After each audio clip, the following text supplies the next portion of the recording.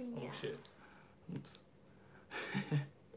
Hi everybody, welcome to another investing episode. I'm the Dividend Bloodhound and this is Mrs Dividend Bloodhound, apparently, as I've referred to her in the lovely little poll that I recently said that you guys would like to see a home buying journey or not. The resounding answer from that seemed to be a yes, with an 89% approval ratio. So from now on, we will be sharing our journey from the very start of our property moving journey, right the way through to moving in and setting up and getting comfortable in our new home. However, first up, we have the actual purchase of the property in the first place, and I feel like I should actually introduce Mrs Dividend Bloodhound. This is the lovely Meg, my lifelong partner. Oh, that's cute. I'm actually sweating. This is our first ever live stream together, so be patient with us. And it's Meg's first ever live stream or first ever appearance in a YouTube video. So do be patient, we are trying our best, and thanks for tuning in. So without further ado, I'm going to hand over, and Meg's going to start looking very scared there. Meg's going to start the journey in what we have done so far. So Okay. Well, firstly, I think we were actually looking for the location of our first also property. we have G&T. Yeah, it's been a very stressful evening, well, a few days, and that's kind of what we wanted to share with you guys and why we've recorded it now, because we thought it was important to actually capture our feelings about the process. It's not easy, and we've learned it kind of the hard way. Yeah, it's not fun at all. And we've only just started, so this is good. But we had to go to decide the location, so we were looking on the map, and I'm commuting into London, so we're trying to make it work, and Josh is your Portsmouth way, so we kind of had to look at the commutes for both of us and see where's feasible, and we've changed locations multiple times. So initially we were looking in kind of Farnborough and Camberley area, and we had a few viewings around there. I think I viewed about 10 places in one day. You managed an inordinate amount. I had an extreme spreadsheet that I filled out and took to. Yeah, I took to all my viewings, and the estate agents were very, very scared. Yeah, impressive. And then we decided that location wasn't great for us, so we looked in Bracknell instead, didn't we? And yeah, that seemed to fit our criteria, and Warfield in particular. It's a really lovely location. It kind of surprised me a lot. But again, we looked around, and our process initially was just to shortlist through kind of property websites, and our priorities were kind of parking and a garden. Yeah. 2 bedrooms minimum. Had to be close to the station. Commutable. Yeah, so a lot of the usual checklists, really, I would say, for a lot of people, but it's important. We've got 2 cars, so we need to be able to fit them in. Yeah, absolutely. So we shortlisted it down, and we had another look, and it's not, I mean, you can look at a house online, and you get there and you just know almost immediately if you want to live there or not. There's some places that we turned up to and we just hated, and we just didn't stay for very long. And then there's other places that we really did like and had a little look around. Even though I think one place that we really liked, it was too noisy and it was almost perfect. It was right next to the road. And it was just right next to the road. But it was a really, really, really nice house, really beautiful house, the right sort of proportions, but as soon as you open the front door into the back door even into the garden, you're just greeted with the noise of a road and meow every 10 seconds or so, which was a real shame for that property. And then other properties that were kind of bigger weren't in such a kind of nice location. Well, Josh, he's going on deployment next year, as he's told you, I think, You've told them that you're in the Navy? No, I hadn't. You've not told them you're in the Navy? They know I'm in the Navy, they know I'm in the military, but I hadn't told them that I'm going away next year. He has a tendency to tell people that he's in the Navy, so it's a running joke. I'm sorry, but they had to know. It's fine, thanks. But so he's going away for a while next year, so I need to feel safe. It's a really big thing, top priority. 100%. So, but they were bigger houses, but they just weren't quite right. And then last week we found a really ideal property. We did, yeah. Really nice cul-de-sac, really not noisy. Felt really safe, felt really warm. We were doing all the checks. You do all the good checks that I don't think about doing. Yeah, I do the the slightly more experienced property buyer, maybe looking in the cupboard, looking at the boilers, looking at the plumbing, guttering, roofing, chimney stacks, all that sort of thing. Yes, trading with CJ. Maybe it is certainly possible. I might just hand it over, and you'll have to deal with this one for the time being, and then I'll wrestle control back whenever I get a break off the deployment or when I come back. But yeah, we have an avid, really I think they would like me. Competent I have a custodian of you have a very good custodian of the channel here in waiting, I think. You're cute. So yeah. Anyway, we digress a little bit, I think.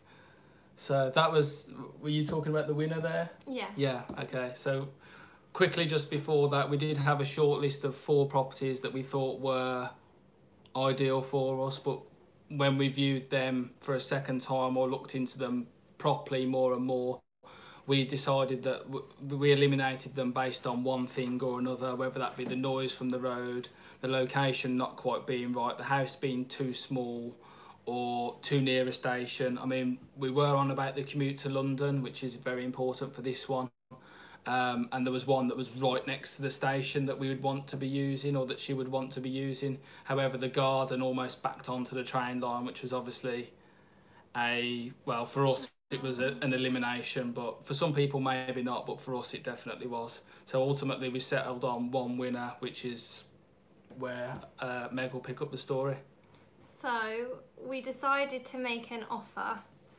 Now, we'd already been previously told by the estate agents that there were 2 offers already on the table by previous viewers, and I don't think they can make that stuff up, but I'm not 100% sure, because I think my mum initially thought that that they could have just said, right, or not? Yeah, well, I think what was supposed to happen is we thought that with the market the way it is, due to the stock market crash that definitely did happen, people thought that the housing market would definitely crash as well. And we've found personally that at least in the Bracknell and Warfield area, that isn't the case at all. And especially with the stamp duty holiday that's now been implemented by the Chancellor of the Exchequer and the government, it's just that the market hasn't really dropped at all, and the property that we were viewing that we expected we might be able to put in a bit of a bargain offer against already had offers, as Meg mentioned, that were already above where we initially thought that we would start at. So it's always good to test. Yeah, if we'd have gone with the silly offer, which I would 100%, having bought a property before, I would 100% recommend make the silly offer, because you never quite know when somebody's going to say yes. I got an inordinate amount of money knocked off a property because I made a silly offer, and then the vendor came back to me with a counter offer that was far closer to my silly offer than the actual asking price of the property. It's always worth thinking about going in with the crazy offer. However, in this case, it was already well below what had the 2 offers that were already on the table, so we had to come up a little bit from there. So the following morning we came up, didn't we? We came up the following morning, and they seemed a bit happier with the offer, and we're quite fortunate at the moment because we're rented, so we don't have a chain, so our position is advantageous. So usually we would look quite nice to vendors wanting to move quite quickly. So that put us in a good position, and then us upping our offer in kind of the round of what the other people we thought kind of said. We beat them, didn't we? We were told roughly, approximately where we needed to be and where we needed to sink an offer to stand a chance. So we, after some deliberation, we did exactly that. So then about a few hours later, I got a call saying that our offer had been accepted. So we were very, very happy, and we had a very good weekend celebrating. And then I was at work yesterday, and I got a call to say that actually there's been somebody who's viewed the property and didn't make an offer, and guess what? They offered more than us. They came in and thought, yeah, they thought they've got the deeper pockets, and came in and tried the I don't know if you want to say it or gazumped. Yeah, it's the new word. We've potentially been gazumped on this property. We don't know yet, because ultimately we're in the better position to move. The other people are offering more. However, we believe, not that we can guarantee it, we believe that they're in a chain, so their position is worse than us. The agent came back to us, and we don't know whether it's the agent asking for more money or whether it's the vendor asking for more money, but they came back with essentially asking us for more money, and Meg here basically turned around and told them to where to go in the politest possible terms, shall we say. So that has now gone back to the agent. Well, it's with the agent and it's with the vendor, and we're waiting again now to see.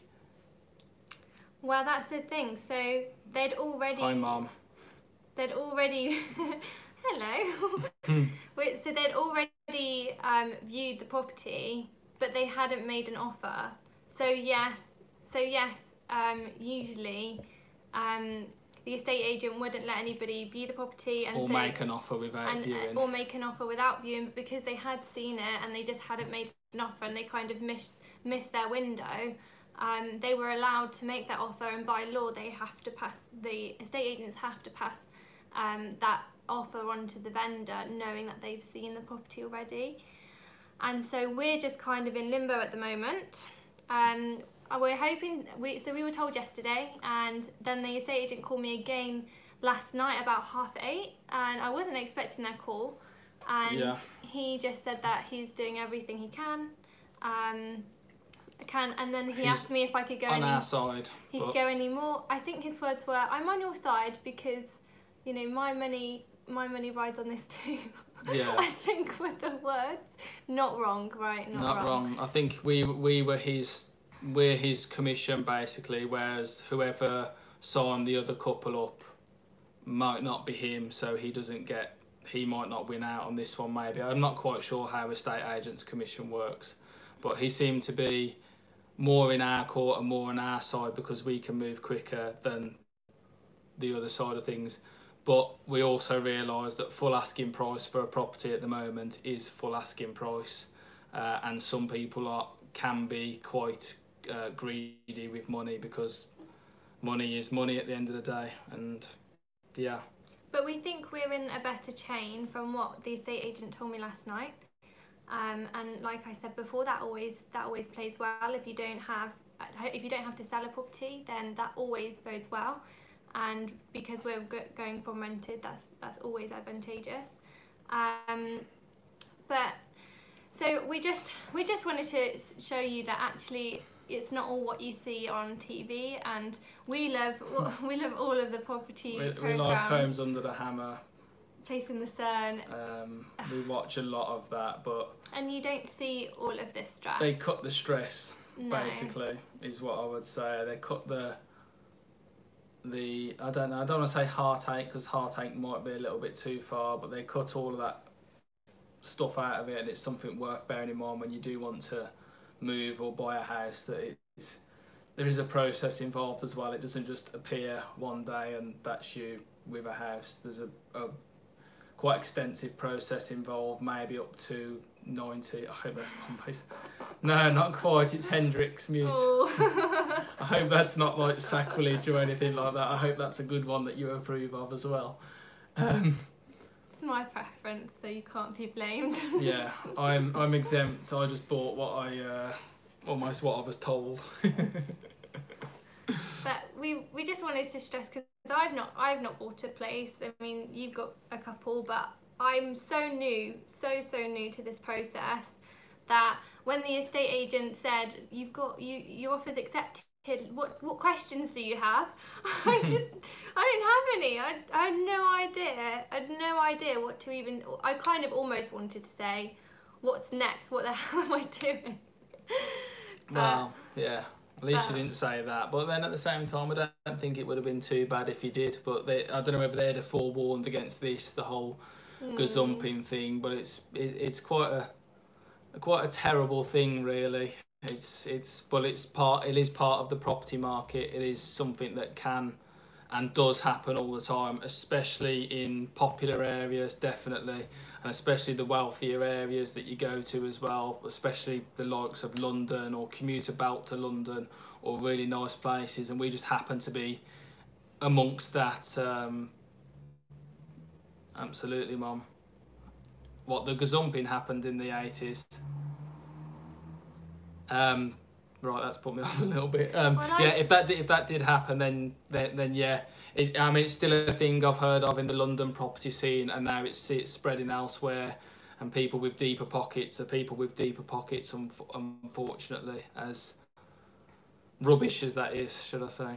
I think what's important to say is that actually gazumping can happen all the way up to the exchange. Yes, absolutely. What's he said? He said more stressful than buying shares. Actually, I didn't find buying shares too stressful. No, you just copied me. You just watched me lose all my money on the stocks in the middle of the crash, and then guess who bought in when Boeing hit its bottom and I was down the maximum amount of money. I'm smart. Yeah, I suppose. Well, not been down, not been in red at all. No, you don't even know what red is, the red colour is. I do. I'm still red for now. Negative, red, whatever. You don't know what that is. As far as you're concerned, stonks only go up.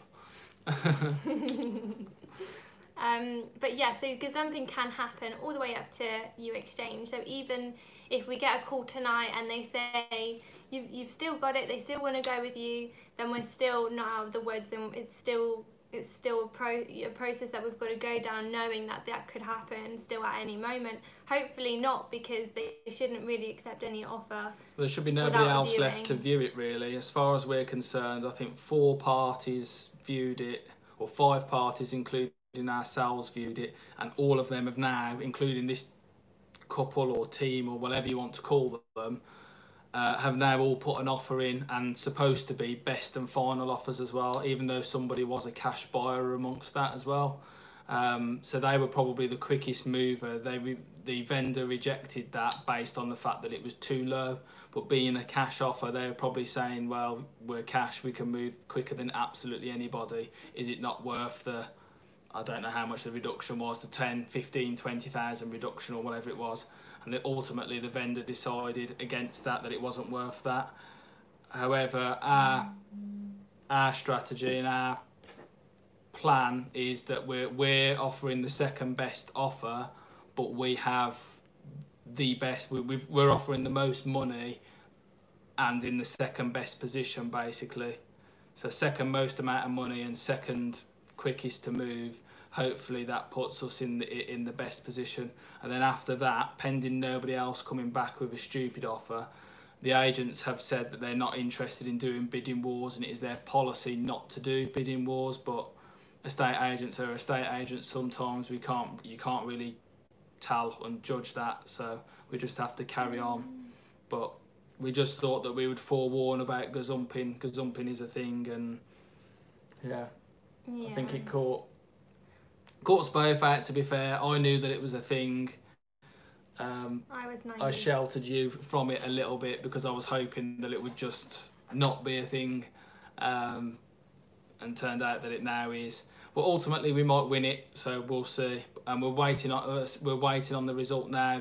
If the phone goes at the moment, it would very possibly be the estate agent. If that happened, we'd gladly share the very big smiles or the cry. sad faces a little bit.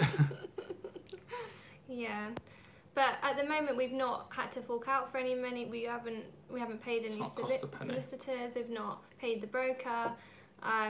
I actually had a meeting with the broker scheduled for Thursday, so that's when we were going to sort out the mortgage. I already had an agreement in principle, which nowadays, to view a property in the first place, you have to have an agreement in principle.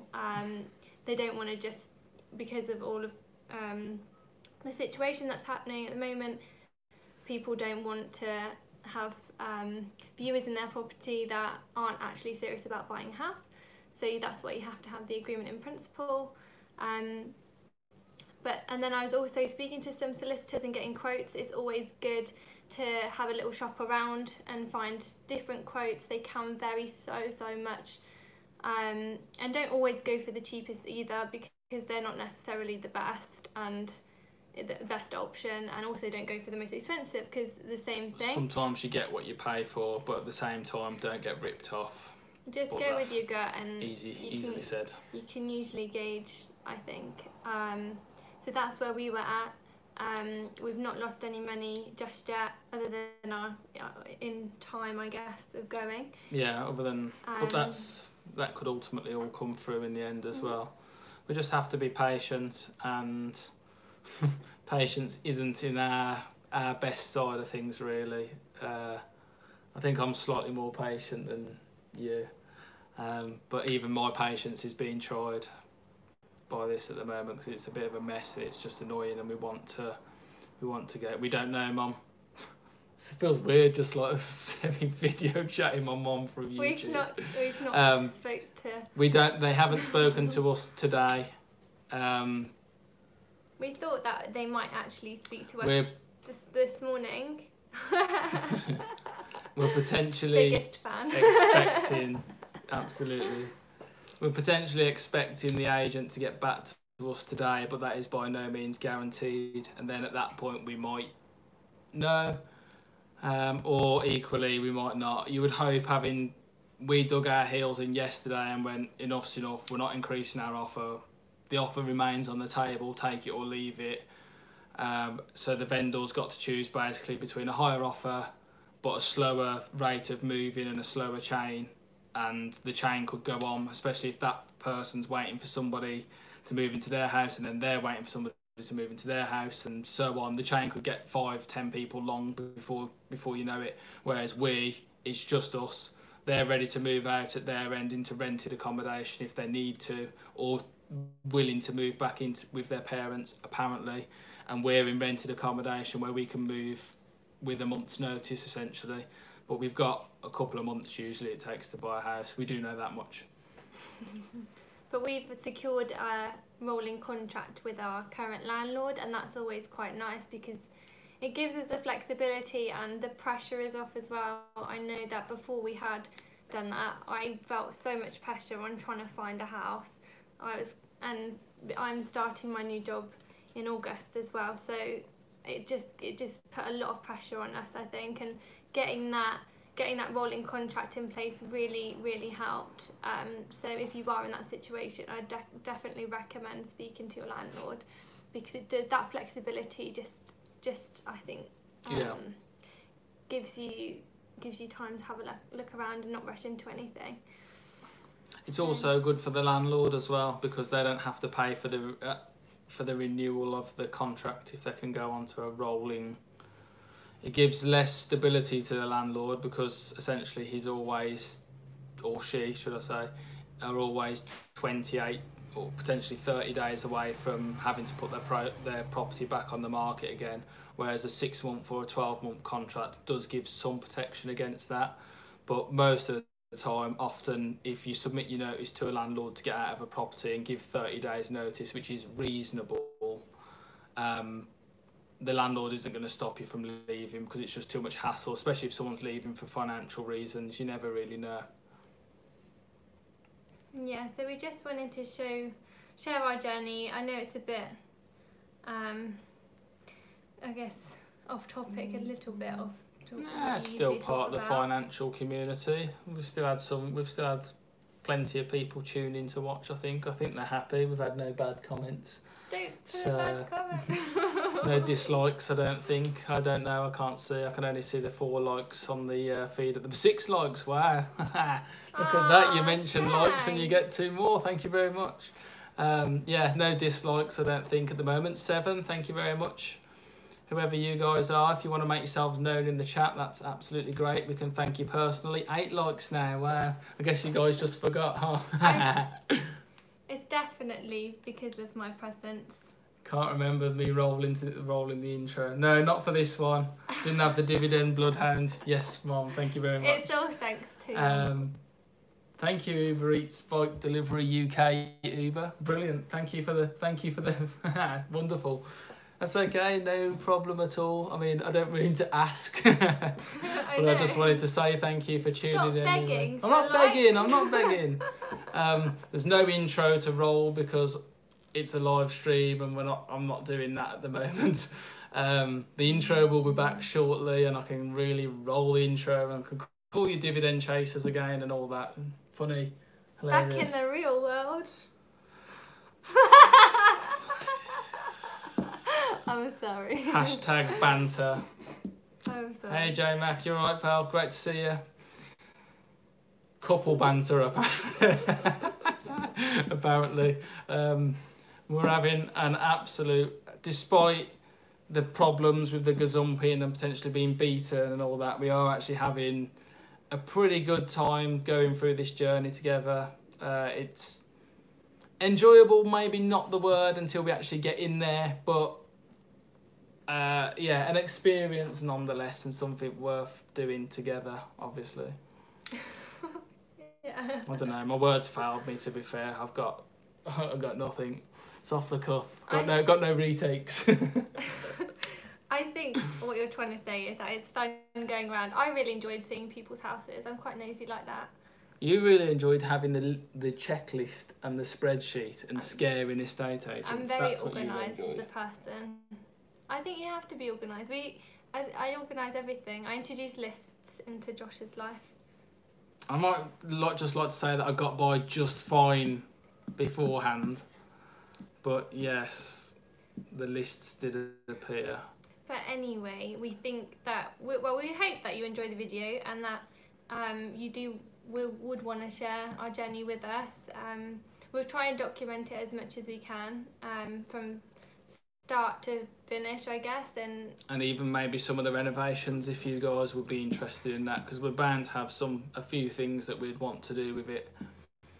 We'll definitely keep you updated. I don't know how often these updates will come. It might just depend on when news happens or ultimately when we feel like it, as well as getting in with the rest of my YouTube schedule that we've got going on and fitting around the busy lives that we both have. Meg's a scientist, been very busy with the health crisis right now. So ultimately, a very busy person. You guys probably have all known me and know what my lifestyle is in the military. That's also very busy and can change at the drop of a hat. And as already mentioned, I'm potentially going away for a long time next year, which is obviously something to consider when we're buying this place together. So maybe I will have to take over the channel, brush up on some of my knowledge. Yeah. Or I can just talk you around the house and show you our tortoise. Yes, actually, we forgot to mention Maximu the tortoise. She does have a dividend. Oh God! A dividend? You have issues. You're obsessed with dividends. Please. She does have her own Instagram. I mean, she does have her own Instagram page at. Come on, you run the page. Maximu the tortoise. I don't run my own Instagram page. Well, no, I do, but I don't really take care of it. Yeah. Too much gin. Thanks. Thanks, Mum. Yeah, at Maximu the tortoise is the Instagram page. At Dividend Bloodhound Investing is my Instagram page. That's excellent, that's really mate. Good. Yeah, we'll bear that in mind for sure, definitely. And if we don't use you for this house, we've got plans on property investing in the future and buy-to-let investing in the future as well. So that skill set will be particularly useful to us. So we'll definitely bear that in mind, and we'll take some contact details off you, mate. That's really useful. Thanks for that. Well, we might as well get over the half an hour mark, eh? We're like 20 seconds away from half an hour, so I feel like that we should just carry on for a little bit and then we'll wrap up after that. But thank you very much for tuning in, guys. We'll bring you on our journey as best we can, as and when we can, and when we feel like it, as long as it fits in. And that's basically all I've got. Yeah, and thank you for being so kind on my first video. They don't bite, honest. They don't bite. They're I felt lovely. like I was in an They're interview. lovely people. They don't bite. Hey, they've got me to monetisation, and we've got the subscribers and the view time that we needed. They're all lovely people, the YouTube community. Go get another. I think we definitely should go get I think we should do a cheers. Okay, let's do a cheers. You guys are a great looking couple. That's a very nice compliment. Thank you very much. Oh. Oh, you're in Scotland? Well, we could maybe work something out, I would say. We'll definitely see. But we'll have your contact details anyway, for sure. And we'll work something out. Absolutely. I think that wraps us up for this video. What do you usually say? We'll catch you next Catch you in my very next episode. That's I'll wrap things up there, etc, etc. See you in the real world. Take. See you all later, basically. Catch you later. Dividend chasers. Bye-bye. Juices. Nice. See you later, J Mac. See you later, everybody. Cheers, everybody. I'm not Have a good entirely evening. sure how to turn this thing on. I don't know either. It's your thing. And bye, everybody. See you later.